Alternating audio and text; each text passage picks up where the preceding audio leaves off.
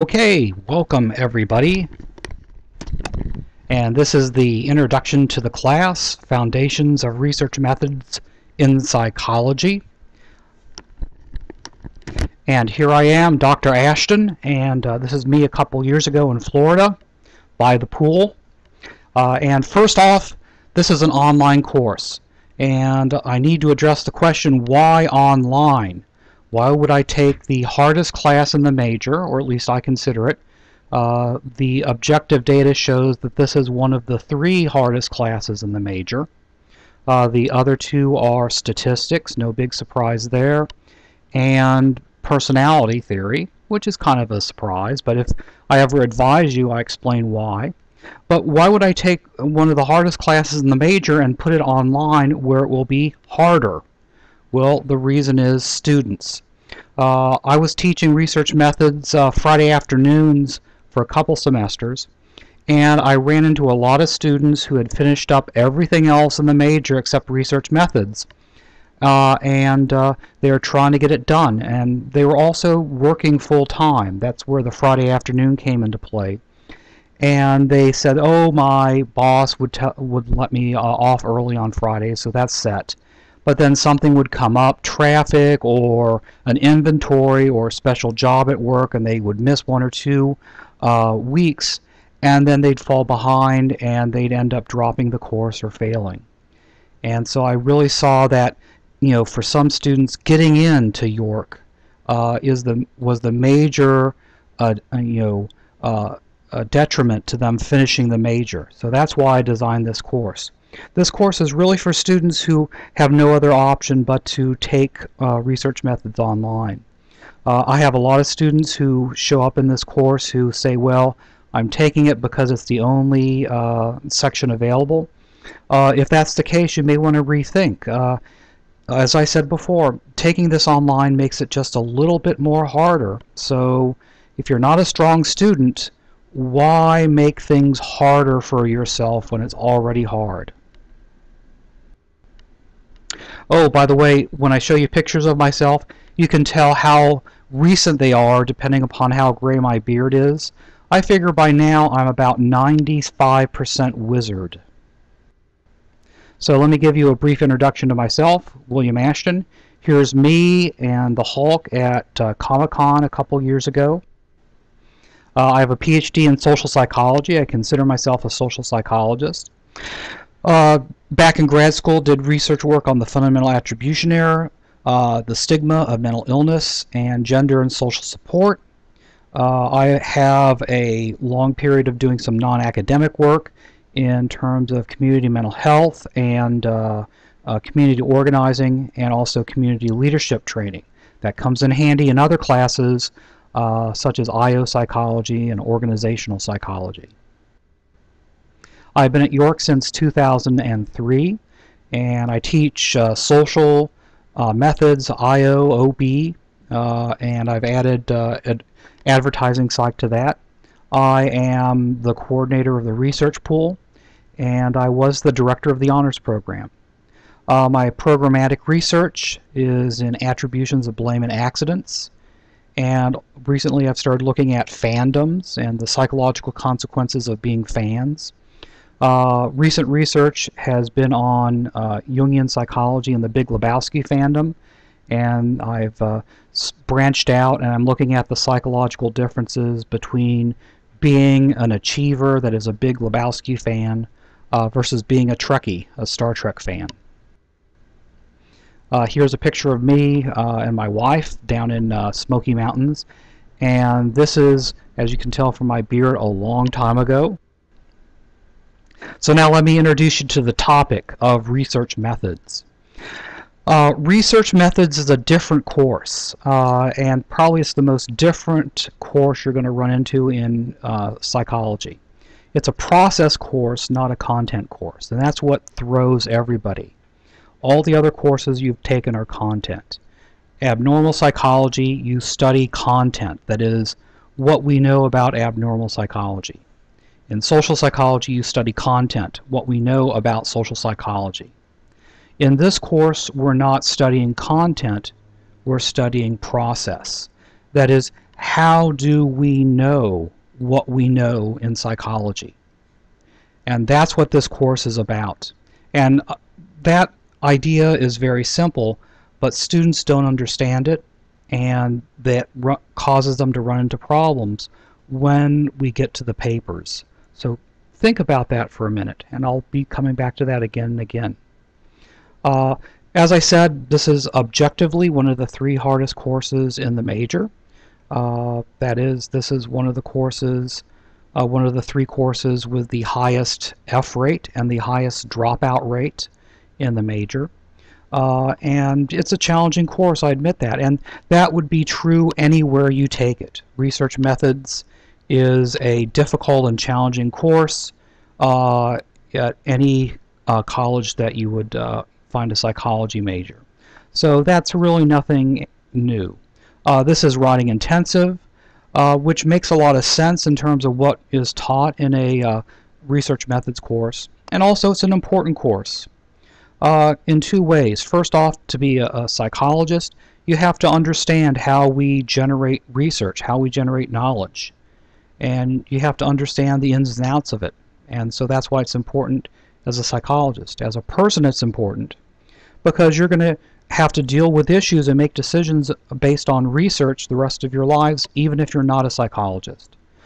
You may have to deal with medical opinions that are life and death for you, and decisions that can only be made by looking at the research. Global warming is a very controversial issue. It's a scientific research issue, and by understanding the material in this course, you have a better understanding of the research issues in topics like that also. So let me introduce you now to the process of the course. That is what we're going to do. This is an online course. What you're going to need is a computer. You're going to have a good computer with a fast internet connection.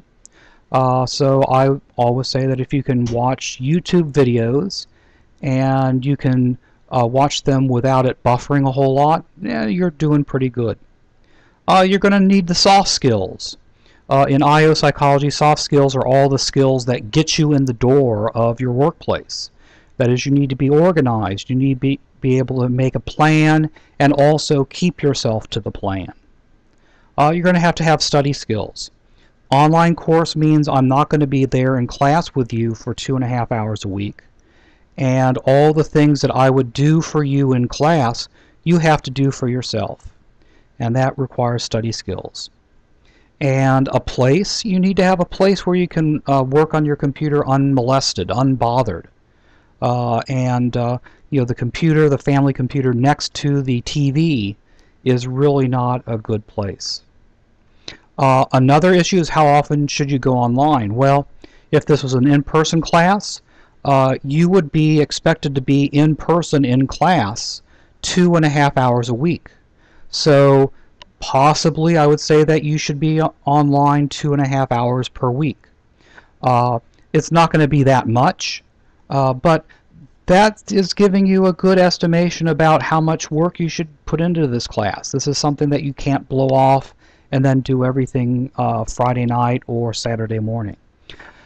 Hopefully you will go online to check on what's going on at least once a day, at least twice a day. I promise you that during this semester, every day I will check online about 3 times a day, at least. Often it's much more than that. So you need to be able to, be able to work online. In general, the deadlines for this course are going to be midweek and end of week.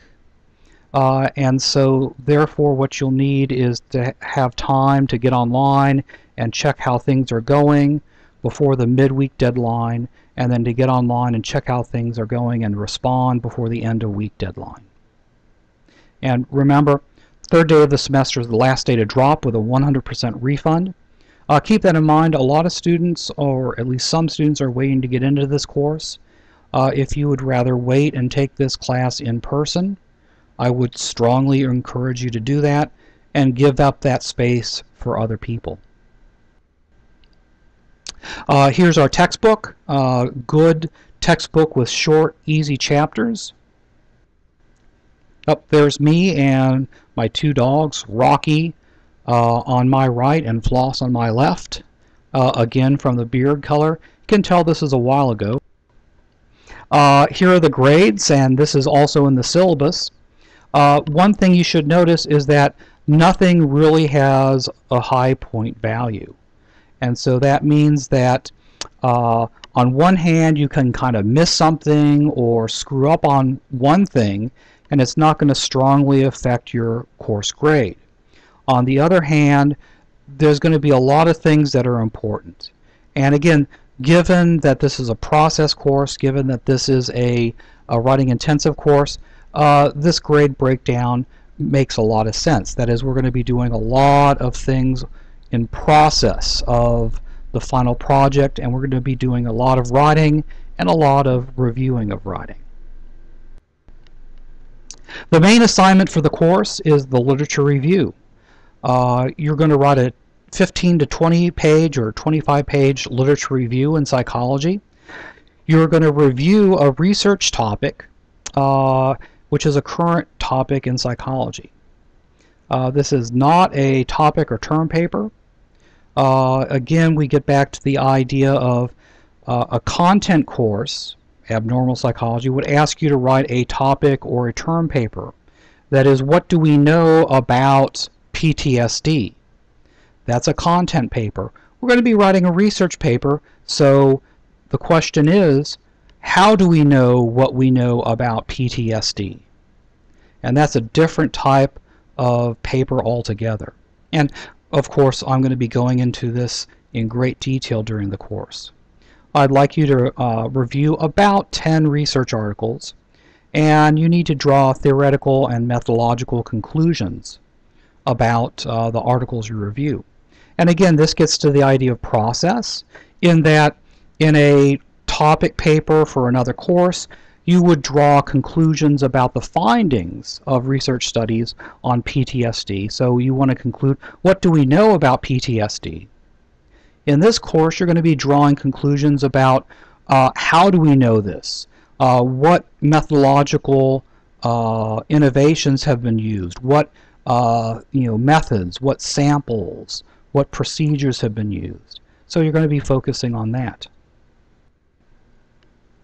To get ready for that big final assignment, we're going to be doing preliminary assignments.